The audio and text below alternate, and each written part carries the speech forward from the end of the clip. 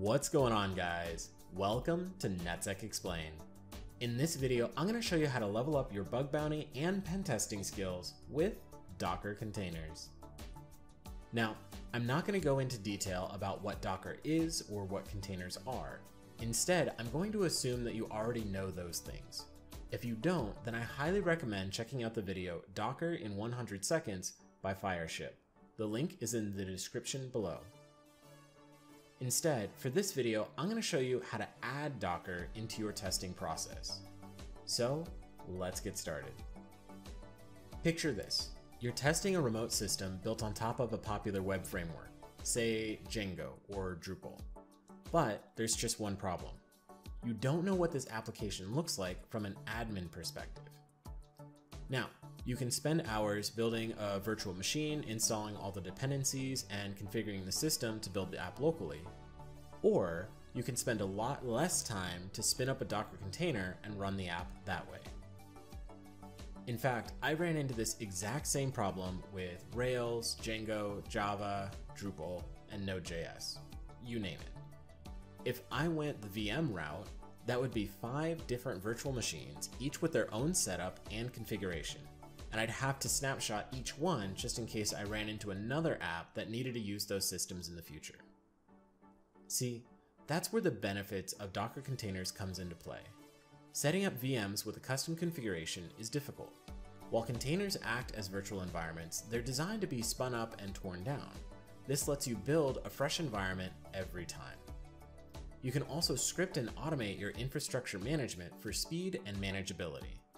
With a fresh environment every time, they prevent unwanted artifacts from staying in your system. Still not convinced? Let's take a look at a few examples. I have 4 major ways that you can use Docker containers right now. Starting with number 1, building a virtual lab environment.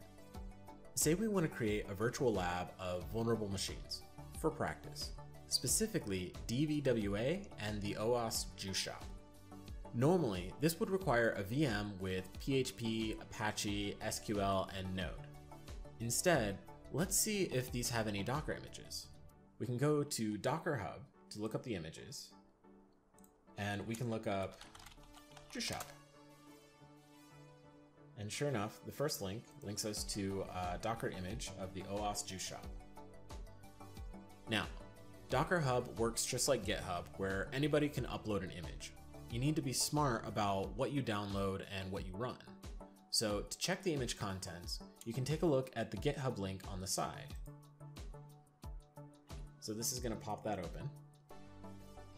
The thing that I also do is I will go to the original project page and see if it references a Docker image on Dockerhub. So if I go here to DigiNinja, the DVWA, I can just Control F to look for a Docker, and it sends me Docker container to a Dockerhub page under Vulnerables Web DVWA. So I can go ahead and click on that. And here we go. This is the Docker image. Same thing for OWASP Juice Shop. This is the OWASP page. You can do a Control F, look for Docker, go ahead, open up the Docker image. And I can see that this BKIM Juice Shop is the officially supported Docker image for Juice Shop. Cool. Let's take a look at how to run some of these.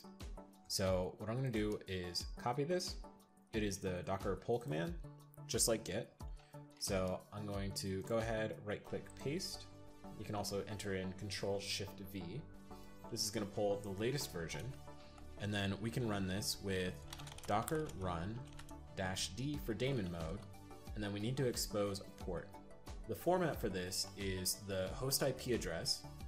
In this case, I don't want vulnerable systems accessible to the internet or to anybody else on my network, so I'm just going to type in the local host 127.0.0.1. For this, we're going to enter in port 3000 because that's the port that this node server is running on. And then I'm going to go ahead and grab the image name. I'm doing Control-Shift-C, Control-Shift-V, and that's going to start up and run in the background. Likewise, I'm going to do the same thing with DVWA. I'm gonna grab the Docker pull, paste that in, run that to pull the latest image, and then I'm going to do Docker run. We're gonna do this in the background with a daemon mode, -p 127.0.0.1, and this one is gonna open up on port 80. So the order is localhost, or the host IP address, and then the local port on the host that you want exposed, mapped to the Docker port on the container that you want to open. And then for this, I'm gonna go ahead and open up vulnerables, web DVWA, and that's gonna run in the background. So now I can open up a new window and I can go to 127.0.0.1 port 3000. And this is going to show me a WASP juice shop. Cool. You can go ahead, register an account, log in, and do all the fun stuff. The other one is going to be on port 80, and this is going to show me DVWA. So now I can log in with the default with admin. Don't save. And this will take me to the setup page where I can configure the application and get that to run. Awesome. Now, before we move on to the next one, I want to show you how to shut these down because I don't want vulnerable systems running all the time. So to do that, I'm going to go ahead, jump back to my terminal. I'm going to type in Docker PS, and this is going to give us the process list. What we can do is Docker stop, and then we can grab the process name, and that's going to stop the individual process. The other thing that I like to do is Docker PS -Q, which is going to be short for quiet mode. And we can see this AEB19. When we see AEB19 is going to be the only thing that's being returned by this. So if I have several images that I want to stop, I can simply do Docker stop and then $paren Docker PS-Q, and that's going to stop all of the images that are running. Cool. And one last Docker PS, and there we go. Now we can move on to number 2, using containers to share POCs. Okay, we just found an awesome exploit, maybe a 0-day, and we want to show off our work. We'll need other people to test out the exploit code against the exact same application with the exact same configuration. Now, we can try to share a VM, but even the smallest VMs tend to be at least a couple gigs in size. Instead, let's take a look at how we did this in the Java deserialization video series. So I've already precompiled for my system Docker Labs in my GitHub. So let's go ahead, grab the link to clone this, but before we go ahead and download it, let's take a look at the Java deserialization and the JBoss section and look at this Docker file. Now the way that it starts off is we download the base JBoss image and we give instructions to expose port 8080. We set up some environment variables for server home and the JBoss home. We assume that we're going to be using the user root. We make the server home directory, and then the next run command moves to the server home directory, downloads JBoss 6.1.0 and the JDK7 and unzips those tar files. Then we configure the run.config file with the Java 7 version, and we go ahead and set our entry point as opt jboss run.sh, and we bind to the local host address, which is going to be the local host address of the container itself. So now we can jump back to the terminal, git clone, paste that in,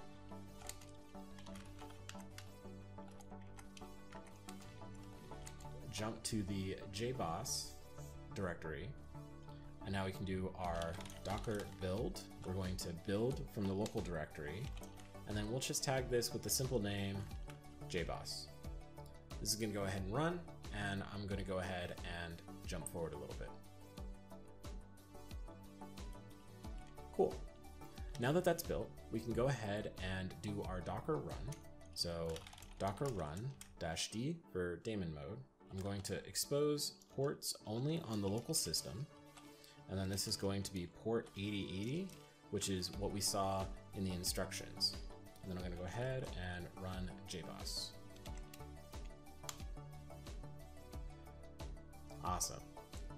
So I'm going to give that a minute to spin up. It takes a little bit with JBoss, but then we can visit the actual JBoss server.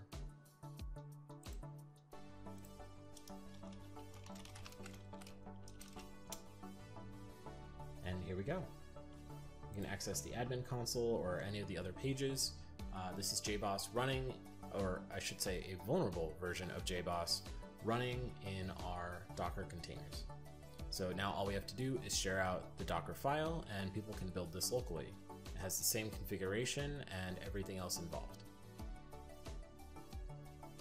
Speaking of the Java video series, this leads us to number 3, running a portable security applications.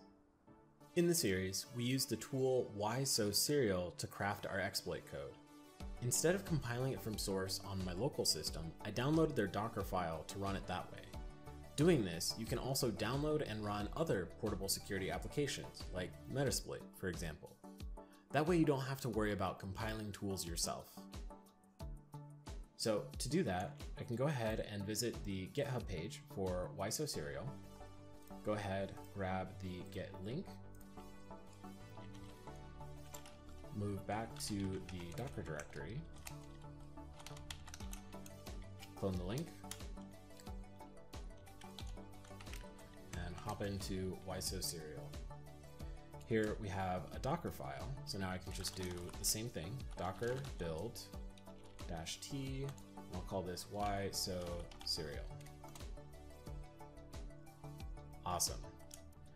Now we can just use Docker to go ahead and run this. So if I do docker run why-so-serial -help, it'll run the application and show us the help message. If I wanted to craft a POC exploit, I could do docker run why-so-serial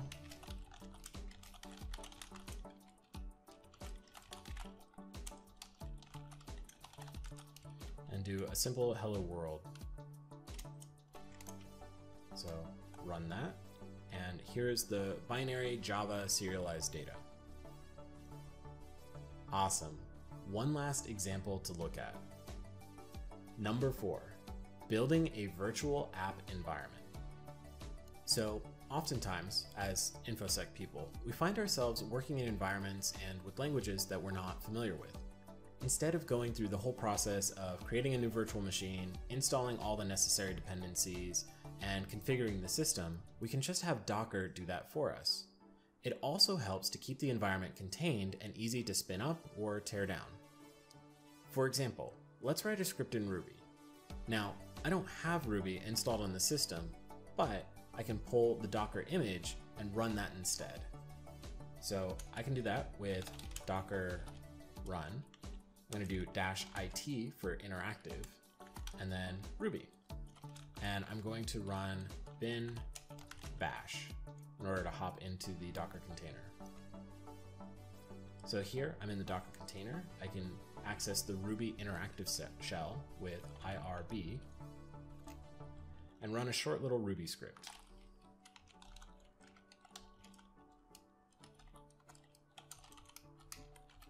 And there you have it.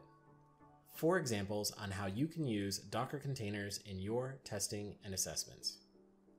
Well, that's all I have for you guys today. For more information, check out the links in the description below, and don't forget to like and subscribe to see more videos like this. I'll see you next time.